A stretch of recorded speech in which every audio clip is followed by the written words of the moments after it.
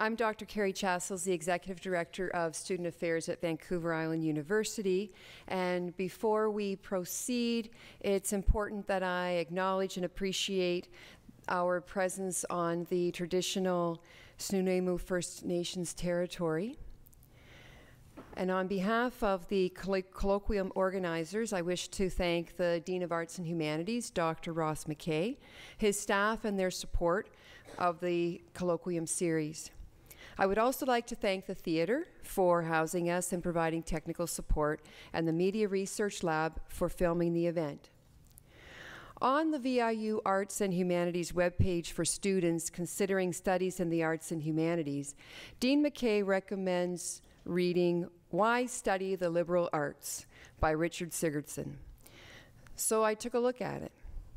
Sigurdsson emphasizes that, and I quote, "A liberal arts education is not intended to train you for a specific job, though it does prepare you for the world of work by providing you with an invaluable set of employability skills, including the ability to think for yourself, the skills to communicate effectively, and the capacity for lifelong learning." We live in a fast-paced and ever-changing world driven by innovations in science and technology, changing political boundaries, new understandings of ecology, wellness, human rights, world inequalities, our place in the universe, and the human condition in its many forms and expressions. What the world needs today and for the foreseeable future are creative, thoughtful, and interdisciplinary thinkers who can take on the big social, political, economic, scientific, and environmental questions. Scholars in the arts and humanities develop essential skills for inquisitive, reflective, creative, and integrative thinking and learning. They become the great innovators and problem solvers that advance all of humanity. Our colloquium speaker today exemplifies the tremendous strengths of scholarship in the arts and humanities. As a professor of English, Dr. Ledwell-Hunt is going to enlighten our understanding of disordered eating through a feminist lens. The very title of today's colloquium invokes anticipation of concepts that have been explored by medical scientists, psychiatric experts, sociologists, philosophers, nutritionists, naturopaths, spiritualists, marketing strategists, and image experts, among others. I'm looking forward to the insights I'll glean from Dr. Ledwell-Hunt's work as the Executive Director of Student Affairs and a loving aunt of juvenile nieces and nephews who are being subjected to overwhelming and often unhealthy body concepts. I'll apply today's learning both in my professional and personal lives. Disordered eating is an important subject for discussion. Just this month, our local newspapers have published stories that highlight the significance, indicators, and impacts of disordered eating. The Nanaimo Daily News reported last week that 3,000 people on Vancouver Island have been diagnosed with an eating disorder, and 10,000 more are symptomatic. Our counselors at VIU have supported numerous students, men, women, transgendered, and genderqueer, who are struggling with disordered eating. In its recent series on mental health, the National Post described disordered eating as the most deadly of all mental illnesses, with a 10 to 20% mortality rate. The more that we can learn about disordered eating, the better equipped we'll be to develop informed prevention and support strategies. With that anticipation, and without further ado, it's my pleasure to invite Dr. Dawn Thompson, a longtime member of the English department at Vancouver Island University, to the stage to introduce today's speaker.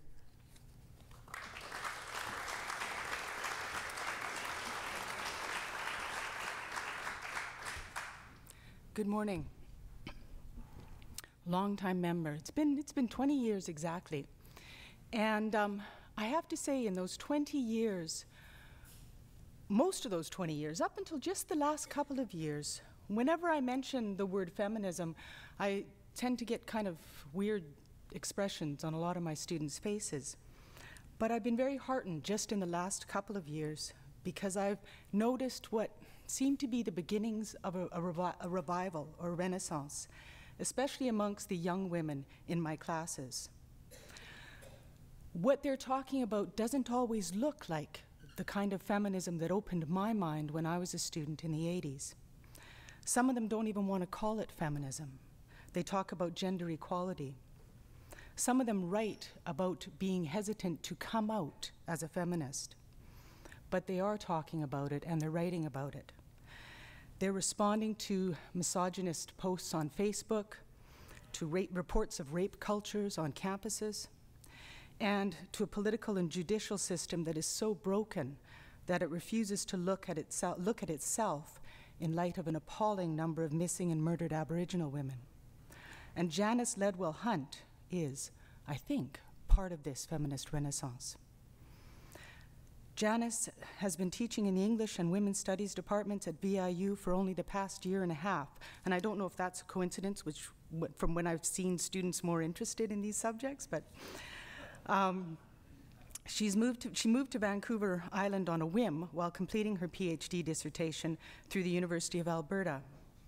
Janis grew up in Halifax, Nova Scotia, and then ventured increasingly westward to pursue graduate studies and better tree prices for her side gig as a tree planter. Funded through scholarships and grants, Janis has shared her work internationally, most recently in Portugal. Her PhD dissertation, entitled Anorexic Affect, Disordered Eating and the Conative Body, completed just last fall, offers a transdisciplinary feminist reading of anorexia and bulimia, which moves between modernist literature, evolutionary biology, animal behavioral studies, Deleuzo-Spinozist philosophy, material feminisms, and popular culture. Talk about the interdisciplinary issues that Carrie Chassels was just speaking about. Janis is currently working on turning her dissertation into a book, tentatively titled Anorexic Affect, Disordered Eating and Post-Humanism. Beyond this, she has been writing a collection of theoretical essays about her experience as a Canadian tree planter for over a decade. When she's not studying and accumulating zombie lore to generate content for a recently introduced English course called Groupthink, Zombies, Belonging, and the Politics of Living Dead, Janis seems to be amassing and then walking giant breed canine companions. In fact, she is currently developing, and I'm looking forward to this, a literature and critical theory course that explores companion species. So please join me in welcoming Janis Ledwell-Hunt.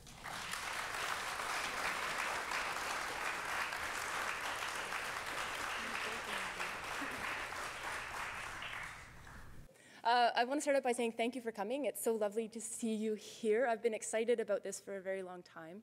And I want to acknowledge my sense of gratitude for having been invited to give this talk by the Colloquium Organizational Committee, and also to the English and Women's Studies departments here on the Nanaimo campus and also on the Cowichan campus, because I've been here for a year and a half and I've experienced nothing but generosity and a really kind of welcoming, inspiring atmosphere. So also thank you to Dawn for that wonderful introduction. All right, so I want to begin by asking all of you to think about health, because I think it's impossible to contemplate illness without first making recourse to the ways that health is used and often misused. By health, I'm not referring to a natural state of equilibrium between bodies and minds, nor am I pointing to a successful type of citizenship. Actually, by asking you to think about health, I'm hoping you can start thinking about a story or more of a narrative exercise. So my question then to you is, how does the story of health work? And I think this is an important question.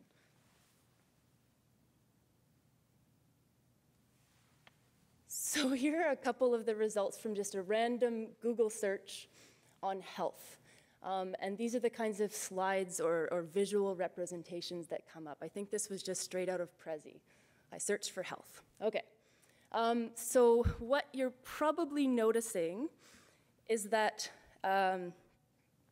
health is always figured as a choice. So 4 out of the 5, if not 6, I'm not good with my numbers right here on my feet, but they all speak to choice.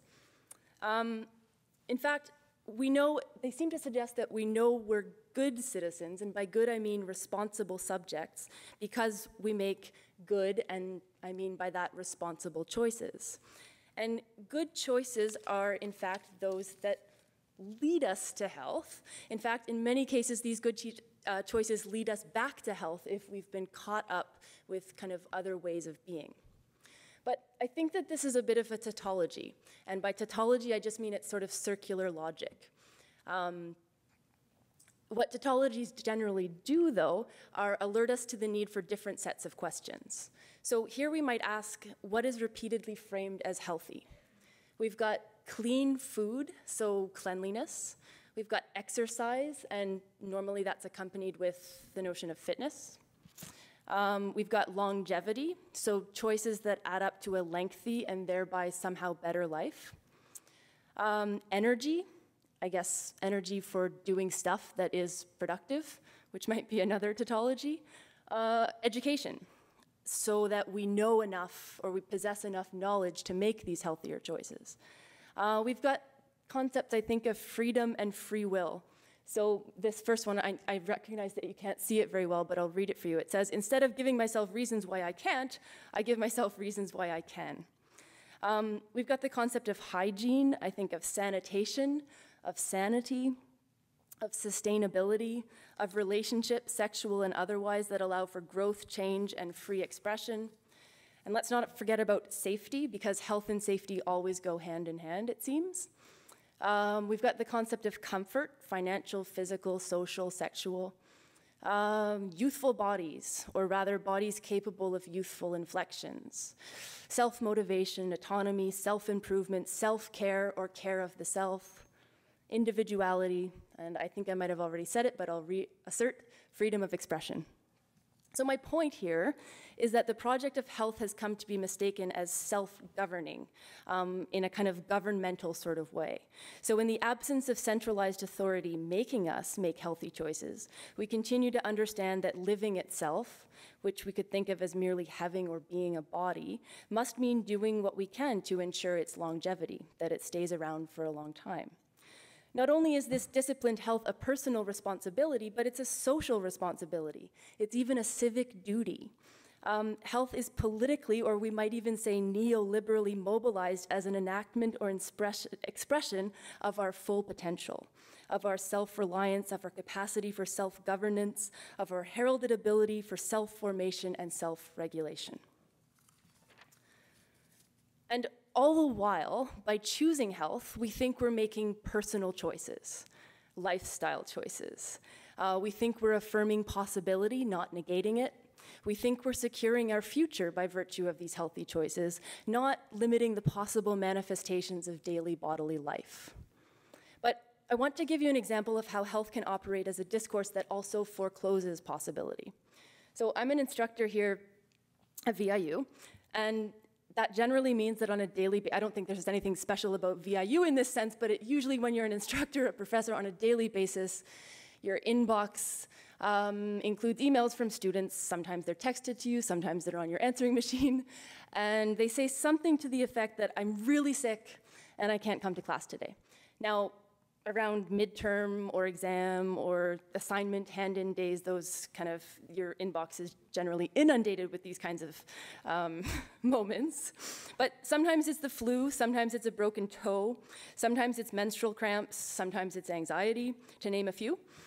And I think that these messages are particularly rhetorically effective, which is to say persuasive, if the student adds a statement like, I really don't want to get others sick.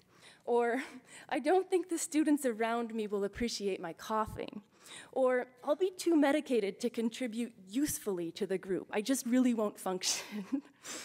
And because I'm expertly trained in empathy, as you can tell, my response is usually something completely vapid and platitudinal like, oh, I'm so sorry you're not feeling well, and I'm glad you're making your health a priority. Your health is far more important than anything else. But what just happened there? Because I've spent more than a decade thinking about the ways that illness mobilizes us differently. I've written thousands of pages that boil down to that thesis in one way or another.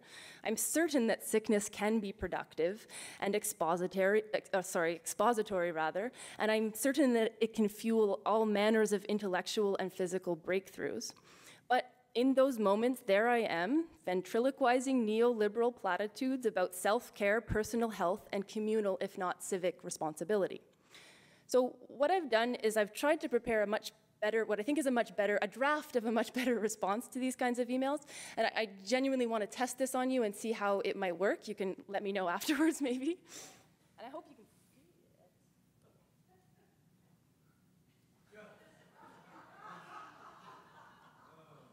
Is that visible? Okay. So, here it goes. Dear student, and you could insert your name here if you're in this audience and you've sent me one of these. Or, so I'm interested to hear more about your blank, which could be the flu, it could be the broken toe, it could be the menstrual cramps, it could be the anxiety. It's probably important to draw your attention here to the fact that these are all just micro names for categories of deviance that work really troublingly on a macro level. Your sense that a healthy body is required for class attendance is something we should probably interrogate or question. In fact, I'd say that coming to class on a day you're broken, and I put that in scare quotes, is the first step to engaging with different patterns of thought. You see, all right, this sense that only healthy bodies can participate in social milieus, like our class, is actually quite damaging. The healthy body as a marker for responsible, conscientious citizenship amounts to an egregious display of one's personal and social responsibility through a fit body, and a fit body only. By fit, I'm not just referring to muscularity or lung capacity or heart health.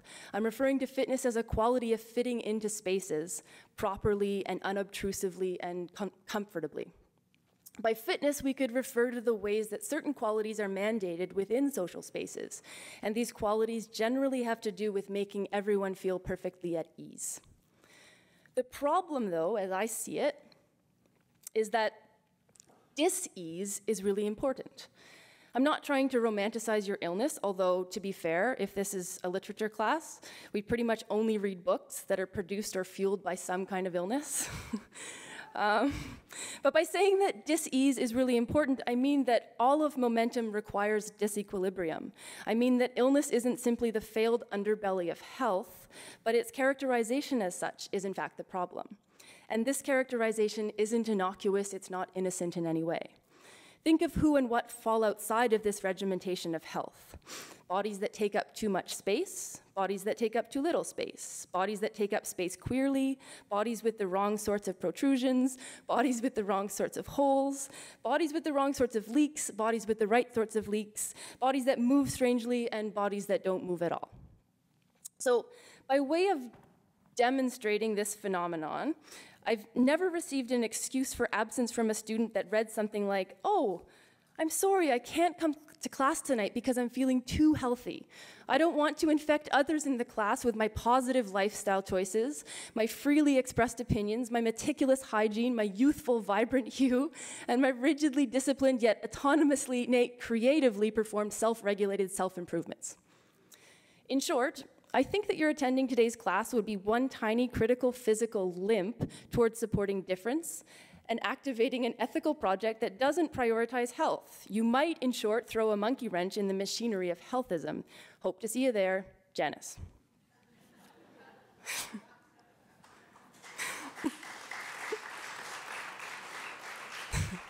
So it'll work? Good.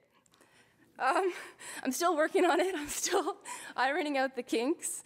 And I'm glad that this has humored you at least a little bit. And I know I'm being flippant here, but usually my flippancy has some kind of function. I hope anyway. For starters, I think it's critical to keep exposing the way that healthism produces modern subjects by curtailing certain diseased expressions of physicality, sexuality, desire, and pleasure.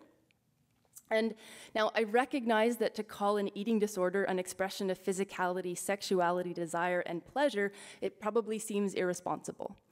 But my through line thus far has been to expose the dictates of health that are often synonymous with responsibility, safety, and comfort. Part of what our academic work might take on, in other words, is this sense that good scholarship need necessarily be safe and endowed with disciplinary protocols that foreclose all kinds of cross-pollinations between disciplines or provocations that, in a word, make us feel uneasy or diseased. The sets of behaviors that have been named anorexia and bulimia are fueled by pleasure and desire. I think that only certain sets of questions have been asked about them, and I know that those questions are not the only productive questions worth asking. Now, anorexia as a term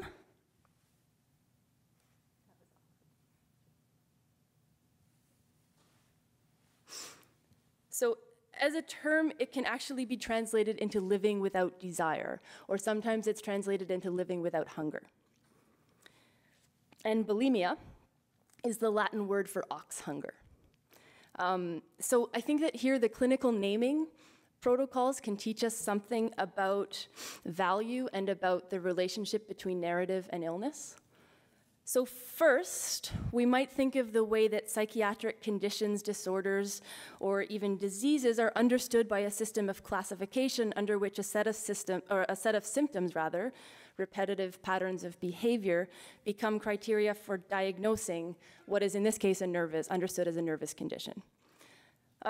Second, the psychiatric process of diagnosing disorders relies on the distinction between conditions. The Diagnostic Statistics Manual 5 at this point understands that anorexia and bulimia are separate disorders, and we might even say that their naming implies that they're mutually opposed. While anorexia arises out of a woman's lack of hunger or desire, bulimia seems to emerge, or is thought to emerge, from an excess or overabundance of hunger and desire.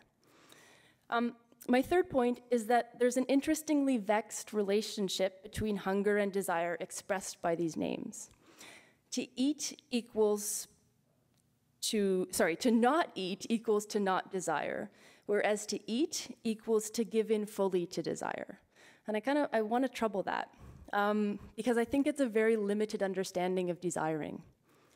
Actually, it's a psychoanalytic understanding of desiring, and in psychoanalysis, we understand desire as that which stems from lack. So the notion is that once we possess, or in this case, eat something, or someone, we no longer want it, and we move on to wanting the thing that we don't have. Without going into greater depth about psychoanalysis and desire, I'll put it this way. Hunger can quite easily be imagined and reimagined as the expression and occasion for desiring.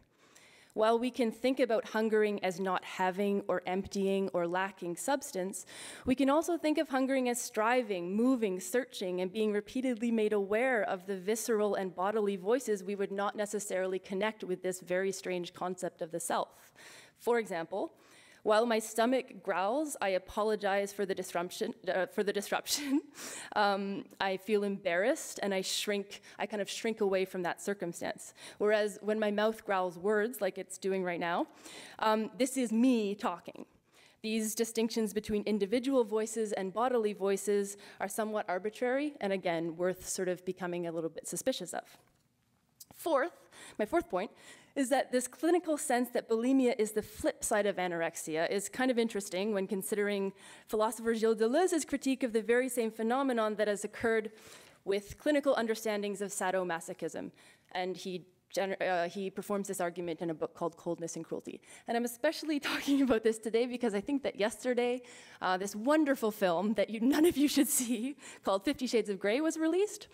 So it seems like it's on the forefront of everyone's imagination. And it's a good reminder to read books that actually deal with the subject in an interesting way. Anyway, so Deleuze goes to great lengths to show that sadism and masochism emerge from very separate literary traditions, and that our current nomenclature or process of naming is kind of interesting because these are psychiatric sort of circumstances or psychiatric conditions that have been named and understood by virtue of literature. So we've got fiction and then we've got the clinical sort of notion of reality that kind of overlap and cohere here. But it's also interesting because by Deleuze's account, masoch is far less read than de Sade. And in other words, S&M or sadomasochism has been misunderstood as one thing or as two sides of the same coin. So I think similarly, there's a really interesting tendency in feminist scholarship on eating disorders to focus exclusively on anorexia, even though bulimia is understood by the same scholarship as the more frequently occurring and more devastating condition than anorexia. Bulimia, if mentioned at all in feminist scholarship, it's kind of just as an afterthought or an aside. In fact, to voice the concerns of one bulimic, and I'm quoting her here, "In treatment, I always felt like an underclassed citizen to the anorexics on my ward. While anorexia inspired awe, bulimia inspired only disgust." I want to come back to this statement and this kind of distinction between the two, but for now, let me just note that it's something I know from years of research that a true anorexic, and I'll put this in scare quotes because I don't like these terms of authenticity, and I don't think there's only one type of anorexia as there's not simply one type of bulimia, but a true anorexic is quite rare, just as a true bulimic is quite rare. So self-starving, binging, and purging are all behaviors that occur in cycle and in sequence. While one person might self-starve for years, they'll eventually turn to binging and purging, just as binging and purging is necessarily accompanied by bouts of self-starvation. What this should do, I hope, is illustrate that the clinical practice of naming disorders separately and then treating them as separate is limited. And to my mind, a better model is to engage with symptoms more laterally. Just to take an example, autism and anorexia share many similar properties, share many similar expressions and points of overlap, not in their naming, not in what's currently understood as their sites of origin or what we sometimes call their etymologies, where they come from, why they are, but in their symptomatologies. So instead of symptomatology, we'll just talk about that as an expression for the sake of simplicity. But that's not to say that understanding the overlaps between conditions is necessarily a vexed exercise. We can learn quite a bit from it, rather than understanding illnesses only in seclusion or vacuum one from the other. And the final point that I want to make about this is that we might even think of disorders as somewhat creative inventions. Now, I don't mean that someone invented self-starvation per se. In fact, in laboratories, mice and rats, rodents, they've repeatedly shown that they'll run more actively on their wheels when food is restricted. And to turn this into even a more complex science fiction, is what I'd want to call it, the female rodents will perform more wheel turns than the male ones when systematically starved, even when food is reintroduced back into their cage. But in general, they seem to prefer, over time, eventually, the wheel running to the eating. Okay. But this is kind of an aside. I'm not saying that self-starvation is an invention. I'm saying that the clinical picture of self-starvers can be approached as possessing narrative dimensions and even intertextual dimensions with other illnesses.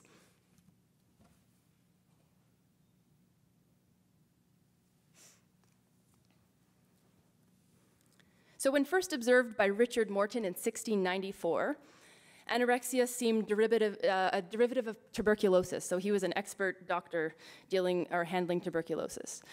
Morton recorded his observations of what he called skeletons clad only with skin, as he said, choosing to pore over books in lieu of dinner plates. When reinvented again in the 19th century by William Gall and Charles, I can't try to pronounce the French today, but Charles Lessegue, oh, that's horrid.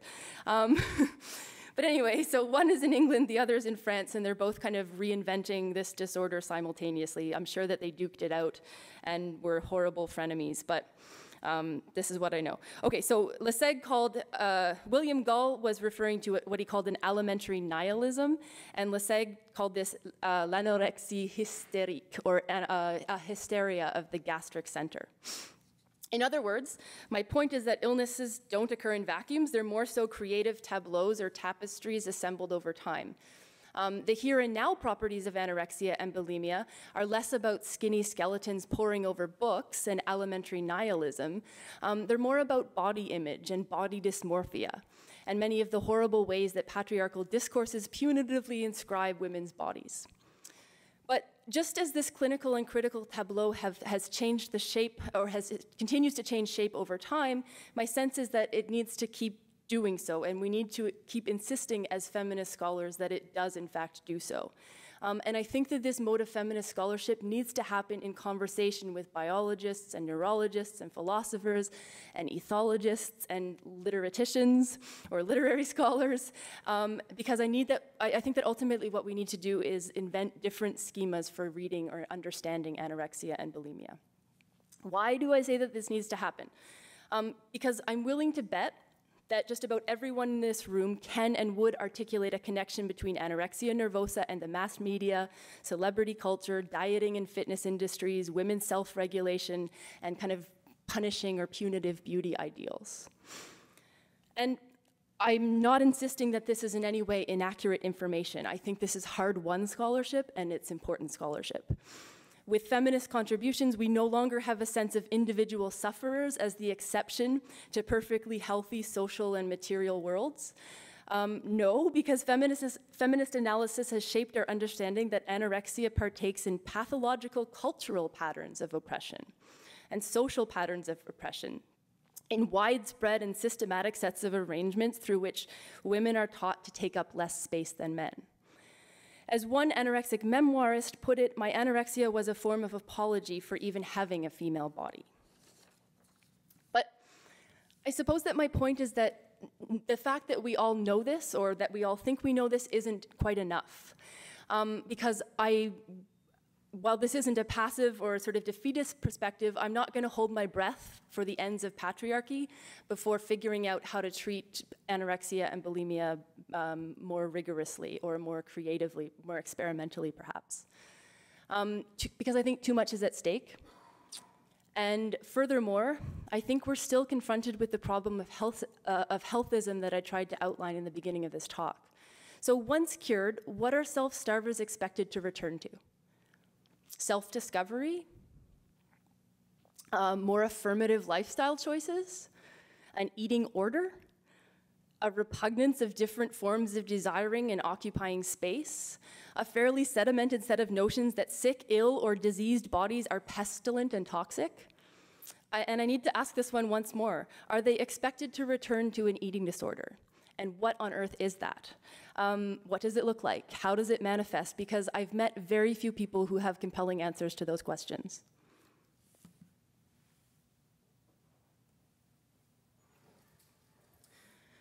So here's what I think is a fairly succinct, I can't say that word today, succinct quotation by Branka Arsic. She's a feminist literary scholar.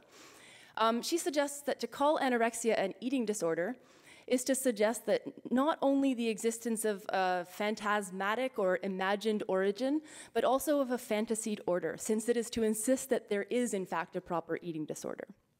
With the help of Arsic, there are a few shifts I'm hoping to motivate. The first is a movement away from the lingering taste of healthism that lurks in the notion of an eating disorder. Another shift I'm trying to signal in this talk is one way of understanding dis-ease, that we can move beyond, we can move beyond an understanding of dis-ease by virtue of identifications or diagnoses. This is one very provocative and pertinent way, but I don't think it's the only one.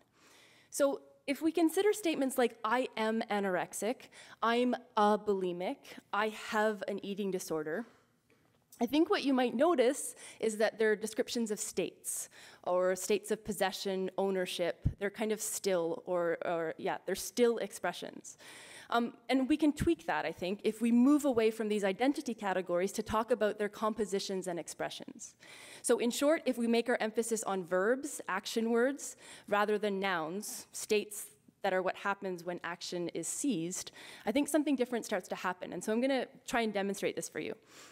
I am an anorexic versus I sustain hunger for as long as possible. I experience pleasure when empty. I fidget ceaselessly to keep my body moving. I feel the changing contours of my body with tremendous interest. I prolong the experience of eating tiny meals by chopping, say, a single apple into 48 odd bites. I perform exhaustive food math, weighing social interactions, chanced encounters, and carefully calculated meal times. I devise physical patterns so I don't need to touch food. I find food particles pernicious. I think they'll radically alter my bodily composition even if they're outside of me. I measure the increasingly negative space surrounding my body with the same gestures I would have previously used to count the parts of me most people would deem actually present or actually there. I stuff food in strange spots, including my underwear. I find myself more compelled to hyperactivity and hyperkinesis the less I eat. I flee from the dinner table with its codes of social and elementary conduct. I leave socially ordained eating spaces to wander elsewhere. I do sit-ups in my bed all night instead of sleeping. I find my room differently equipped with potential for activity than I ever did before self-starving. I see color more vibrantly and experience smells more viscerally when I am most hungry. Okay, so another example. I'm a bulimic versus I binge purge. I've trained my body to throw up without making a single sound. I put my head where people shit all day. I devise elaborate systems for mapping food that change its function. Rather than eating food in a conditioned order governed by health or taste, I ensure that food courses through my body in the exact opposite order I want to see it leave me. I use brightly colored food so that I can mark the success of my purge, rather than mark its nutritional composition. I wander around cities in compulsive hazes, not knowing where I am, what I am, or even sometimes that I am. I experience spatial relations crises while binging. I map public spaces according to convenient bathrooms or corners for purging, or secretive spots where I can purchase enough food to last a family 3 weeks, which I know I'll devour in, say, a few hours. I find that resting from eating is anathema to my desire. I need to keep moving. I need to keep preventing stillness. So let's look at what occurred in this shift, because I don't think it's a seismic shift. I think it's more of a minor tweak in the exercise of critique and understanding. We've moved away from identifying eating disorders as states, as nouns, or as morbid toxic objects that far too many women possess. Instead, we've unpacked some of the possible acts, expressions, movements that prolong and sustain disordered eating. We've moved beyond the typical markers, both diagnostic and symbolic, that characterize eating disorders. And I think it's a really important step to take, and one that feminist scholars need to continue taking. Part of what frustrates feminist critique, or some of it anyway, to my mind, is this sense that anorexia has been turned into a symbol. It's become a sign, a puzzle, a riddle, a palimpsest, a paradox, a metaphor, or if read most generously, it's sometimes been understood as a misguided form of political protest. But I suppose that my plea here is that disordered eating need not mean anything. Why does it have to mean? Why does it need to symbolize? For whom does it need to continue to do this business of representing? I think that the more crucial question is not what does anorexia represent or what can it stand as metaphor for, but rather why must anorexia represent anything?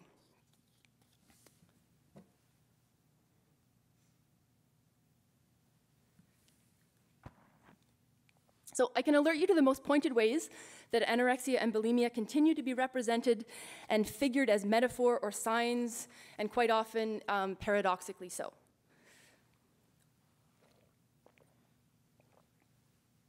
So this is the image that appeared on the poster for the Arts and Humanities Colloquium series this semester. When asked by the promotional team if I could think up some possible images to represent my talk, I responded with a really abstruse statement about how ultimately self-starvation is unrepresentable and thus should lead us away from questions about representation. But of course I suggested no mirror, God, it's so overused, it's a total cliche, and no skinny bodies. They present ethical dilemmas with trigger warnings and all, and also the repeated figuring of eating disorders as thinness is one way to exclude bulimia from the mix, where bodies don't often manifest in quite the same ways. That's to say nothing of what's often called EDNOs, or eating disorders not otherwise specified, and also binge eating disorder. But anyway, so no mirrors and no skinny bodies were the two no-no or uh-oh stipulations that I made.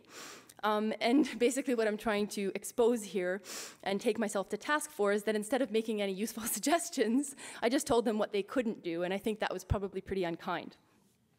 And I should also say that this whole diatribe about unrepresentability was total posturing on my part. I was trying to conceal the fact that I had no good answers, so I just turned it into this thing where there can be no good answers at all. But I think the promotional team did a great job, because we've got a scale that's also a dinner plate. The way I read this image, and I'm interested to know if some of you have different interpretations or readings, but it's in terms of its suggestion that weight is a fixed and persistent preoccupation for self-starvers, where an ordered eater might see meat and potatoes on the plate, or I don't know, spanakopita or beans. A disordered eater just sees how these meat and potatoes will manifest on the scale. I have to re-say that. So where an ordered eater might see the meat and potatoes on the plate, the disordered eater might just see how these meat and potatoes will manifest on the scale. Because ordered eating probably never includes such thoughts, right? Okay, good. Actually, what fascinates me about this image, chosen to represent a talk about eating disorders, is that it represents a precisely ordered system of exchange, a perfectly ordinary economy, food per weight, cost per bite, consumption per expenditure. And the thing is that eating disorders are actually highly ordered and always misnamed engagements. So I think the promotional team got it right. It can feel at times when studying this material that naming and identifying are even vexed processes. They're strange and stunning ruses that sometimes expose the need for different sorts of questions and methodologies than clinical models and critical scholarship have tended to allow. So I want to show you a few of these moments, these vexed moments of naming.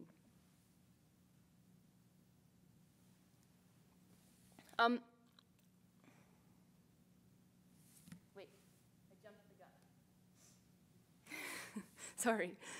So if I can locate two predominant explanations of eating disorders in most scholarship, this is how I would map them.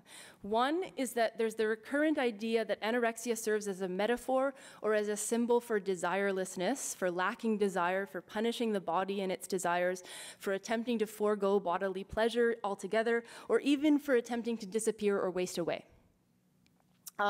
Starving is often understood as a staving off of material existence. And then the second sort of locus is that there's a persistent sense that disordered eaters represent an extreme and obscene miming of Cartesian subjects who experience the body and mind as two radically discordant poles. So the whole mind-body split is understood as the Cartesian divide after René Descartes, our famous Enlightenment philosopher.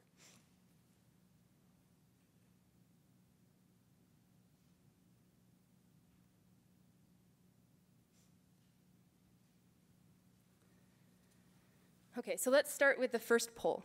I suggested earlier that the term anorexia can literally be translated to lacking desire. But this connection between self-starving and lacking desire works way beyond clinical naming and also informs critical scholarship on eating disorders.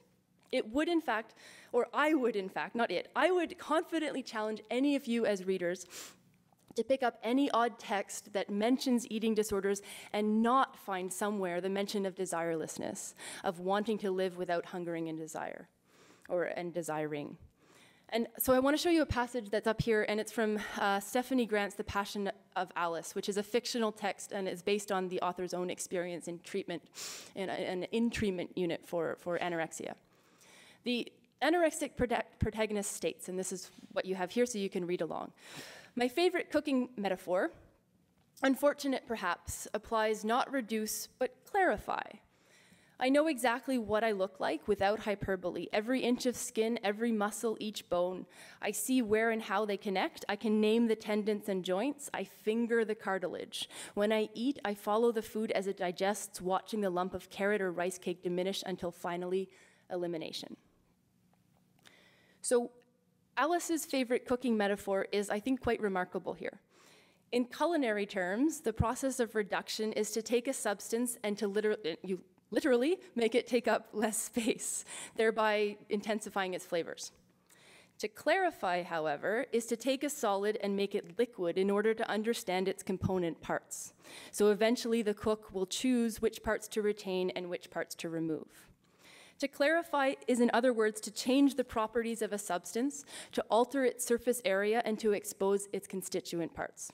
Differently put, it is to change a substance's interaction with space and environment, equipping it with different capacities and different possibilities for engagement.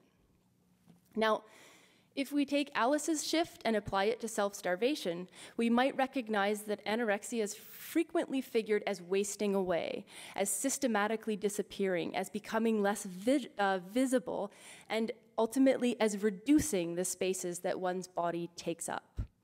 But what about clarification here? Why is this Alice's favorite cooking metaphor? Look at the way she describes her body in the passage. It's not in terms of disappearing or reducing. She's illustrating altered surfaces, newly emergent joints, bones, muscles, and tendons. In fact, her digestive tract becomes a surface too. When starving, she seems to be able to feel the peristaltic process more readily, the inside-outside of her digestive tract meeting with and moving food matter through her system. This description, it's very tactile. It also seems to be about a process of renaming her erogenous zones. The part where she fingers her cartilage seems to make arousal really, really clear. So I guess I want to pose, and so this is in no way exceptional in terms of memoirs that have been published from women who are either trying to fictionalize the process of suffering and then recovering from disordered eating, or who are remembering very real accounts. So my questions to you, and I guess maybe they're rhetorical in this case, but desirelessness, really? Detachment? Disembodiment? Okay, so number 2 here. The other persistent feminist understanding of anorexic is that they're the perfect Cartesian subjects. This is to say that anorexia has been read as a rather poignant splitting of body from mind, as an attempt to dematerialize, to live without a body. Now, to simplify, this is a feminist understanding of eating disorders, because in the Cartesian split, mind is always masculine and feminine is always wieldy and feminized as a space. By extension, anorexic women have been understood as trying to erase their bodies completely, because women's bodies have long been stigmatized as filthy, leaky, repugnant, monstrous, abject, terrifying, unclean, and straight up crazy. The anorexic speaker I quoted earlier in this talk, who suggested that her anorexia was a form of apology for her female body, comes again to mind here. But also, these are a series of passages from Maria Hornbacher's Pulitzer Prize-winning memoir, Wasted.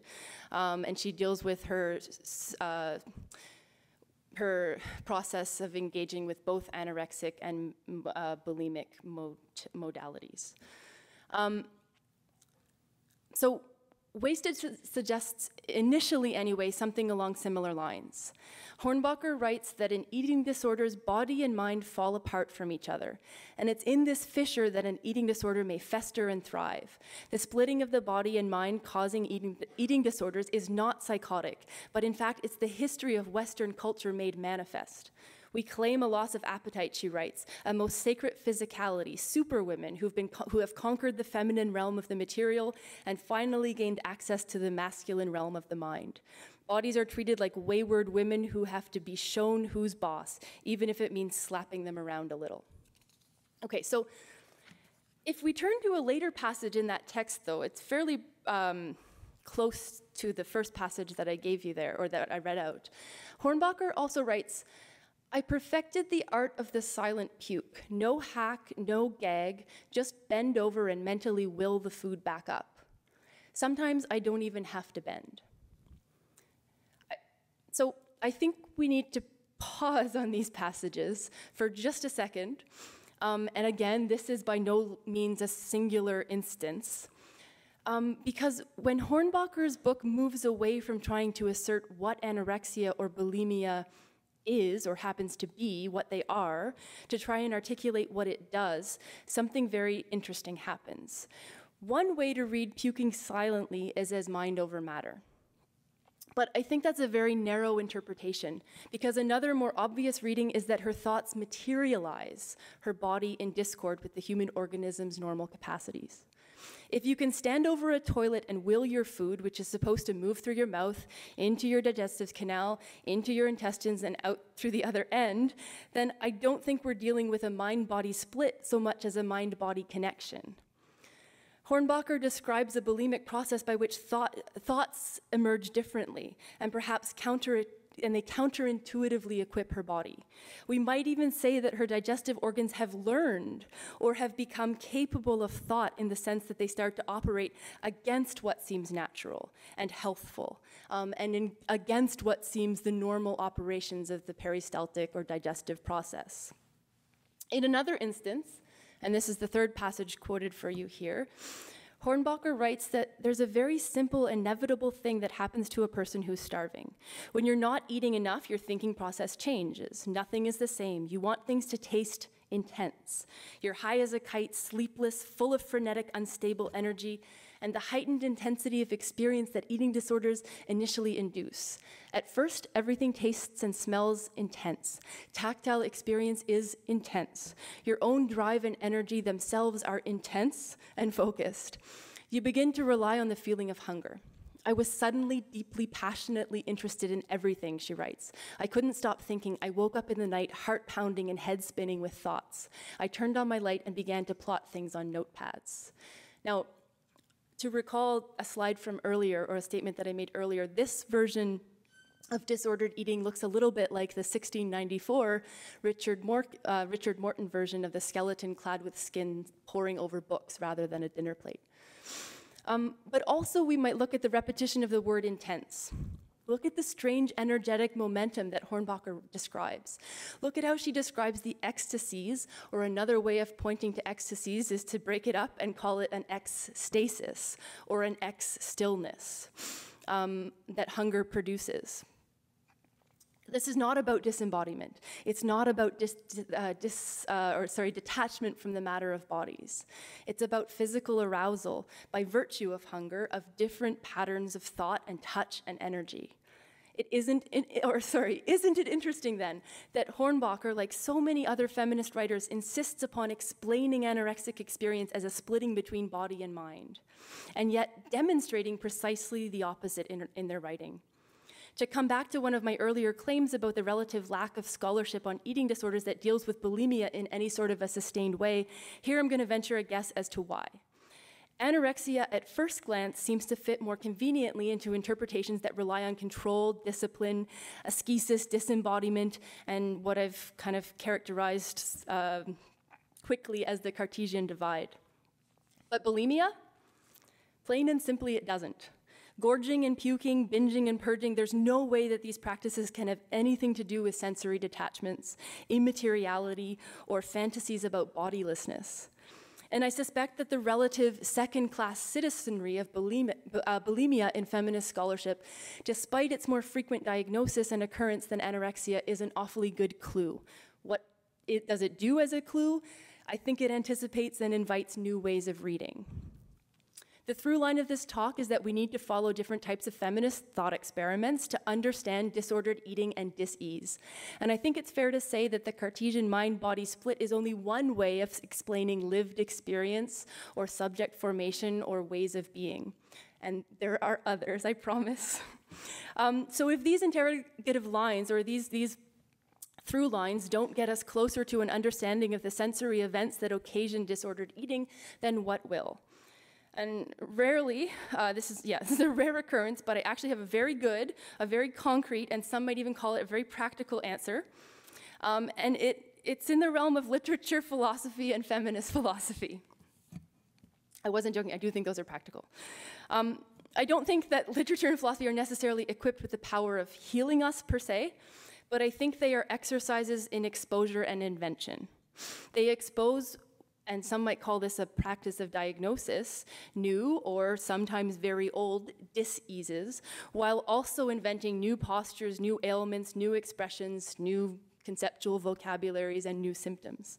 To put it simply, literature and philosophy should make us feel pretty disillusioned with, let's say, the dictates of health, while at the same time inventing vital forms of living and desiring that can repattern existence or recombine symptoms to invent different disorders and diseases. It's important for me to signal closure here by stating that I'm aware of the potential risks in my talk. I know that there's a fine balance between exposing the limitations of health and romanticizing sickness as a viable alternative. In a nutshell, though, what I've attempted to do here is suggest that health need not only have one manifestation. So long life, safety, identity, stasis, balance, hygiene, fitness, and discipline, I think they're only one sort of, they're one node of possible manifestations of vitality.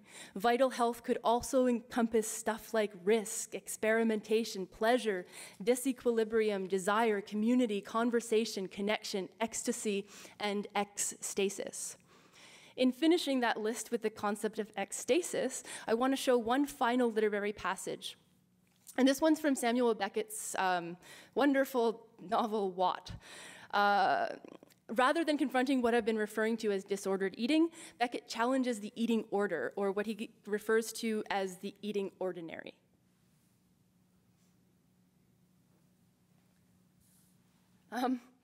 So here's what he writes.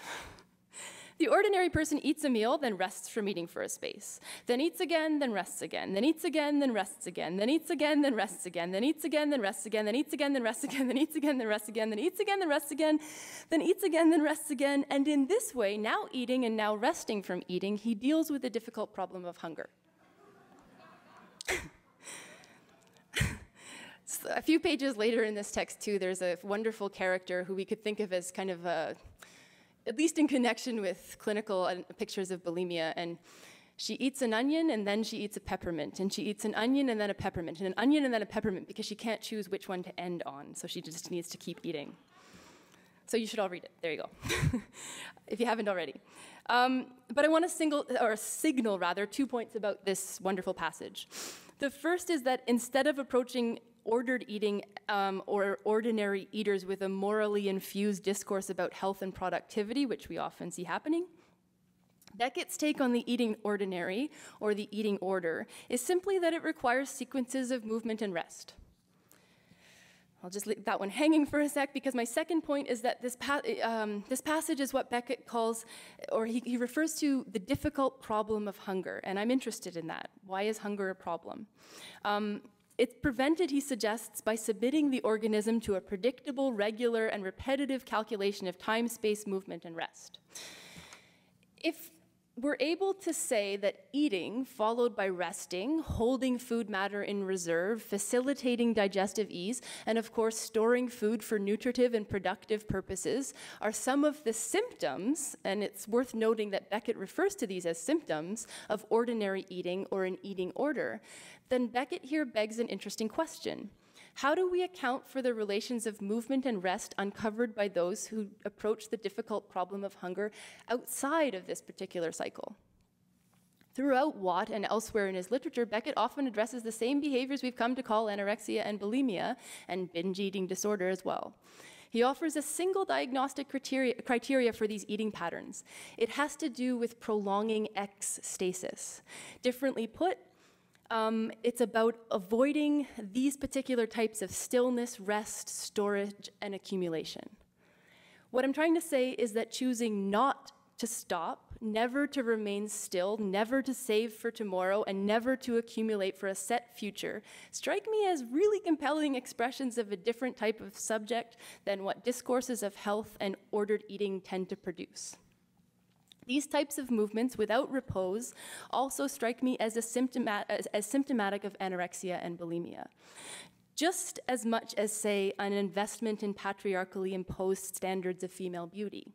And I think an intellectually curious and ethically engaged feminist politics should leave no rock unturned when it comes to deciphering how we might differently treat disordered eaters.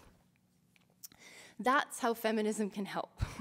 So I'm coming back and I'm answering my title by keeping on the move, especially if that move allows for the continued invention of different expressions of dis-ease that will expose our reliance on the narrow dictates of health. I'm going to really and truly end by attempting to come full circle. I propose the possibility that my talk risks performing pro-anorexic, or what's often read as pro-Anna or pro-Mia positions in an attempt to defy healthism. And I don't take, I'm not jesting here, I don't take these concerns lightly at all. I've thought a long time about them. But just as with healthy bodies, I think it's important to work past the concept of health in scholarship. Rather than producing work that values longevity, safety, balance, identity, stasis, and rigid discipline, I'd rather produce work that engages risk, experimentation, provocation, disequilibrium, and yes, stasis. This, I think, is a politics and an ethics that borrows from dis-ease rather than trying to ensure comfort.